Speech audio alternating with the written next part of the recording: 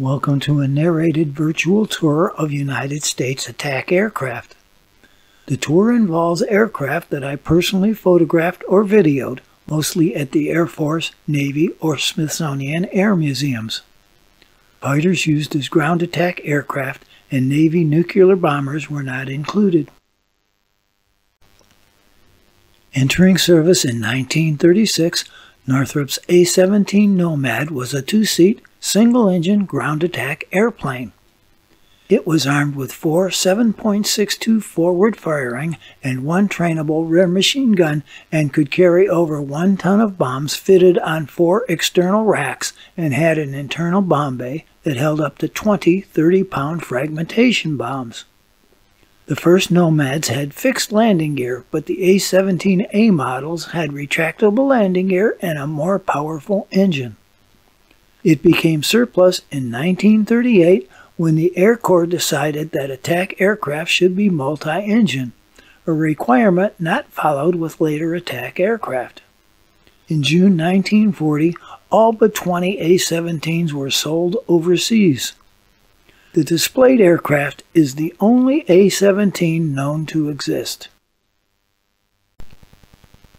Introduced in 1941, the Douglas A-20 Havoc was a twin-engine attack aircraft that served Allied forces during World War II.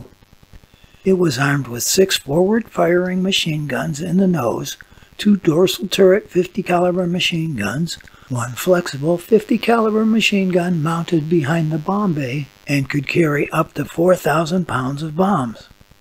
On July 4, 1942, Havocs made their first European appearance flying low-altitude daylight bombing raids on Dutch airfields. In the Pacific, where flak was less intense, they were able to fly at low altitudes using their nose-mounted 50 caliber machine guns and internally carried bombs to inflict serious damage on Japanese shipping and airfields.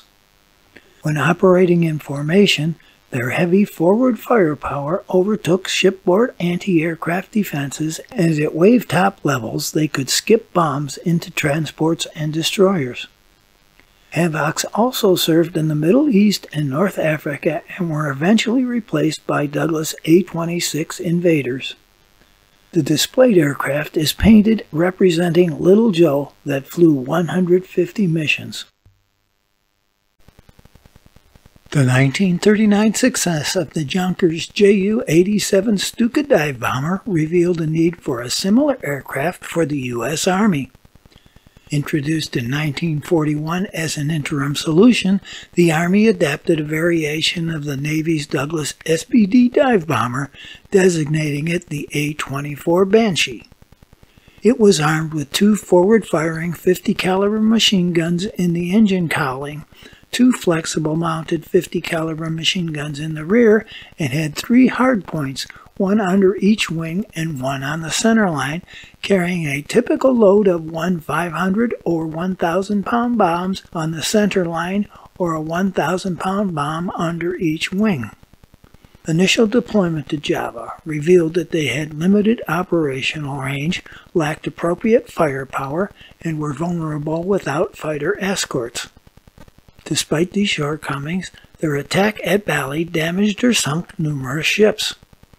Upgraded A-24Bs fared much better at the Gilbert Islands, but by 1943, the Army moved from dedicated dive bombers to employing fighter bombers and medium bombers for close air support. The North American A-36A dive bomber was the first U.S. Army Air Force version of the Mustang, officially developed for Britain in 1940. Ordnance included 6 50 caliber machine guns, 2 in the engine cowling and 2 on each wing, and could carry up to 1,000 pounds of externally mounted bombs. Known as the Mustang or Apache or Invader, it first saw action over the Mediterranean island of Pantelleria in June 1943. During the Italian campaign, A-36 pilots flew bomber escort and strafing missions as well as ground support bombing attacks. 500 A-36s were built, but their service life was short, as by 1944 its mission was being performed by Republic P-47 Thunderbolts and North American P-51 Mustangs. The displayed airplane represents the A-36A flown in the 522nd Fighter Bomber Squadron during combat in North Africa and Italy. Introduced in 1946, the Douglas A-1 Skyraider is a single-engine, single-seat ground attack aircraft. Armament began with two 20mm cannons installed on the wings that were later upgraded to 4 and included 7 hardpoints on each wing and 1 centerline hardpoint capable of carrying up to 6,000 pounds of bombs, torpedoes, mine dispensers, unguided rockets, and gun pods. While the Korean War is known for the introduction of the jet age, Skyraiders benefited from better range, longer loiter times, and a variety of ordnance when compared to their jet counterparts. Skyraiders flew off the decks of carriers and from Marine Corps land bases during the Korean War. In addition to bombing missions, they also flew radar jamming and night strike missions. The Watchon Dam was struck by a flight of Skyraiders with 6 Mark 13 torpedoes striking on or near the floodgates, blowing one away, wiping out electricity in the area. They continued their close air support service during the war in Vietnam, where their loitering ability enabled them to stay on station, protecting downed pilots until rescue helicopters arrived. Enemy-improved anti-air capabilities led to their withdrawal from service later in the war.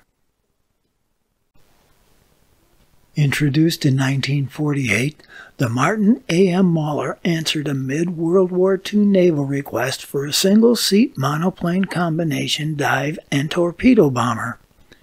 Its armament consisted of 4 20mm cannons with 200 rounds per gun, 2 in each wing, and could operate with 4,500 pounds of bombs or torpedoes that were loaded on a centerline hardpoint, 2 center sections outer hardpoints, with 6 hardpoints on the outer section of each wing.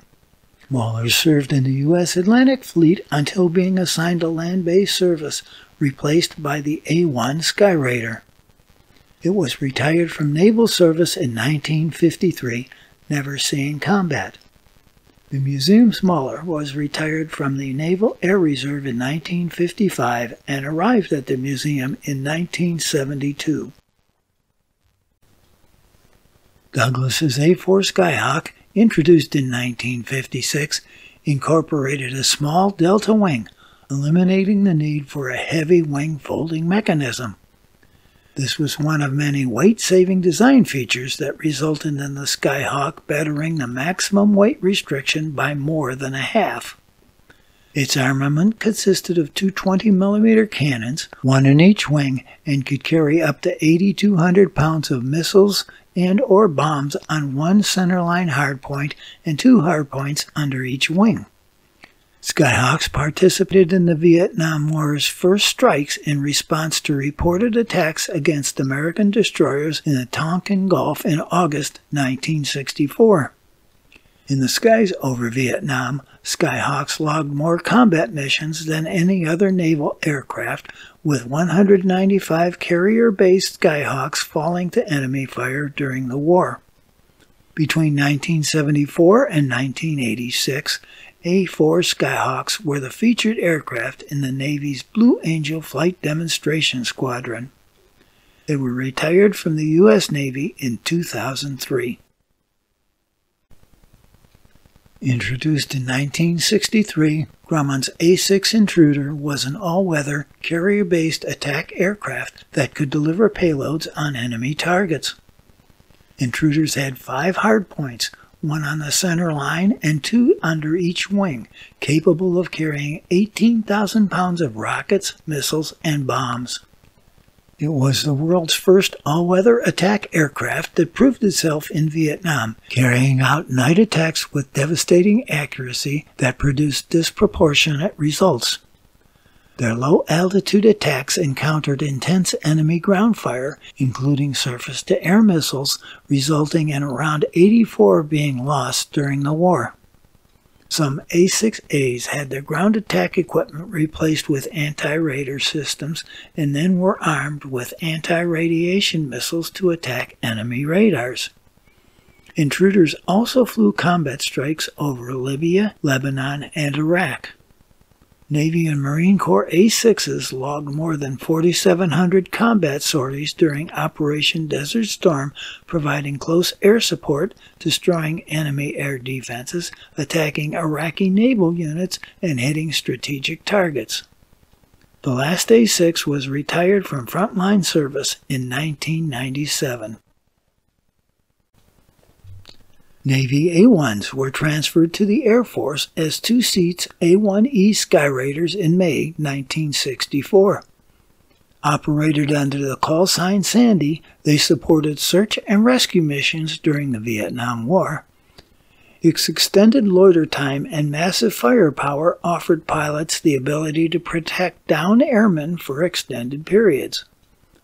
This A-1H is painted as the proud American Sky Raider as it appeared when Captain Ronald Smith rescued a downed F-4 Phantom pilot near a North Vietnamese airfield, for which he was awarded the Air Force Cross. This A-1E is the aircraft flown by Major Bernard Fisher, for which he was awarded the Medal of Honor. He rescued a fellow pilot shot down over South Vietnam by landing in enemy territory under heavy fire and flying him to safety. This is believed to be the only surviving fixed-wing Medal of Honor aircraft. Introduced in 1967, Bell's AH-1 Cobra was the first purpose-built helicopter gunship to enter military service. Armament included either two 7.62mm miniguns or two 40mm grenade launchers, while each wing stub could carry 7 or 19-shot 2.75-inch rockets, 7.62mm minigun pods, or a 20mm cannon pod. Later, anti-tank missile support was added. It was the U.S. Army's attack helicopter from its debut in Vietnam until it was replaced by the AH-64 in the 1980s and 90s. In 1968, the U.S. Marine Corps ordered AH-1J Sea Cobras, sporting a Gatling-style 20mm cannon and 2 engines for insurance while flying over water. Marine Sea Cobras flew combat sorties in the last chapter of the American experience in Vietnam, covering the evacuation of the U.S. Embassy in Saigon in April 1975. This Cobra flew 2,100 combat hours in Vietnam, including one mission where Captain Alan Butler held off enemy forces attempting to overrun South Vietnamese Marines, for which he received the Silver Star. Introduced in 1967, Cessna's A-37 Dragonfly was a variation of the T-37 Tweed Trainer, modified for close air support, forward air control, night attack, armed escort, and armed reconnaissance roles. Armament consisted of one 7.62mm minigun and a maximum 3,000 pounds of bombs, rockets, and/or missiles mounted on 8 hardpoints, 4 under each wing. 254 Dragonflies were given to the South Vietnamese Air Force, replacing the A-1 Sky Raiders. A-37Bs served with the U.S. Air Force for only a short period. Some served with the Air Force Reserve and Air National Guards as observation flight attack aircraft until the last one was retired in 1992. The displayed aircraft is one of 2 prototype YAT-37Ds that were evaluated by the Air Force. Introduced in 1967, LTV's A-7 Corsair II was a carrier-based strike fighter developed as a successor to the Douglas A-4 Skyhawk. Its armament consisted of a 2-barreled 20mm cannon with provisions for AIM-9 Sidewinder missiles and up to 10,000 pounds of rockets, missiles, and/or bombs on 8 hardpoints, 4 under each wing. A-7A's first combat missions were flown over North Vietnam in December 1967. Vietnam's high temperature and humidity diminished engine thrust to the extent that carrier catapult launches had Corsair IIs operating at 4,000 pounds below rated maximum takeoff weight. It was part of the Navy's offensive firepower during Operation Linebacker strikes and the aerial mining of North Vietnamese ports that occurred in 1972. Following the end of the Vietnam War, the A-70 remained a mainstay on carrier flight decks, called into combat action throughout the 1980s in Grenada, Lebanon, Libya, and Panama. Only 2 A-7E squadrons remained when Navy carriers launched their first strikes into Iraq and Kuwait as part of Operation Desert Storm in January 1991, marking the final deployment of the venerable Corsair II, whose beginning and end came in the face of enemy fire. The A-70 Corsair on display last flew operational off of the John F. Kennedy during Operation Desert Storm. Replacing the AC-47 Spooky, the Lockheed AC-130A Spectre is a C-130 converted to a gunship primarily for low-level night attack against ground targets. It relies on visual targeting, so it employs various sensors, target acquisition systems, and infrared and low-light television systems. Initial armament consisted of 2 7.62mm miniguns plus 2 20mm and 2 40mm cannons. It arrived in Vietnam in 1967, flying missions over Laos and South Vietnam, seeing extensive and successful action against enemy forces during the war. After Vietnam, it saw action during Operation Urgent Fury in Grenada, followed by Operation Just Cause that removed General Manuel Noriega, a dictatorial de facto ruler who faced drug trafficking and money laundering charges in the U.S. During the Gulf War, Operation Desert Shield and Desert Storm, regular Air Force and Air Force Reserve AC-130s provided close air support and force protection for ground forces and battlefield interdiction. The crew of this AC-130A Spectre gunship, named Azrael in the Quran is the angel of death who severs the soul from the body, displayed courage and heroism during the closing hours of Operation Desert Storm. Azrael was sent to the El Java Highway between Kuwait City and Basra, Iraq, to intercept convoys of tanks, trucks, buses, and car fleets fleeing the battle. Facing numerous enemy batteries of SA-6 and SA-8 surface-to-air missiles and 37mm and 57mm radar-guided anti-aircraft artillery, the crew attacked the enemy skillfully, inflicting significant damage on the convoys. The crew's heroic effort left much of the enemy's equipment destroyed or unserviceable, contributing to the defeat of the Iraqi forces.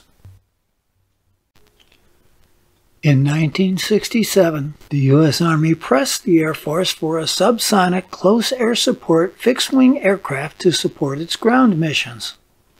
The Air Force responded by ordering the LTV A-7D Corsair II, with one of the difference from the Navy Corsair IIs was changing the armament to a 20mm 6-barrel Gatling gun. These aircraft perform Sandy missions, providing air cover for combat search and rescue missions for downed pilots. Air Force Corsair IIs flew 12,928 combat sorties during the war with only 6 aircraft lost. The displayed aircraft was piloted by Major Colin A. Clark during a 9-hour rescue support mission of a downed F-105 crew, for which he was awarded the Air Force Cross. Introduced in 1969, the McDonnell Douglas AV-8 Harrier features the unique ability to take off and land vertically, providing a quick response in close air support of ground troops. It is basically a British Harrier modified with American weapons and flight control systems. Armament includes one 25mm 5-barrel Gatling gun with 300 rounds of ammunition, 6 underwing pylons, and 1 centerline hardpoint holding up to 9,200 pounds of payloads of rockets, missiles, and bombs. During Operation Desert Storm, a total of 86 Harriers flew combat missions from both ship and shore, delivering over 5.95 million pounds of ordnance. Harriers also flew combat missions in support of Operation Allied Force, the sustained NATO air campaign against Kosovo in 1999, and continued to fly in support of operations in the global war on terror. It is expected to remain in service until 2029, despite the arrival of the Lockheed Martin F-35B. The museum's Harrier last flew off the amphibious assault ship Guadalcanal. Introduced in 1976, the Fairchild Republic A-10 Thunderbolt II, unofficially known as the Warthog, was designed to fulfill the close air support role.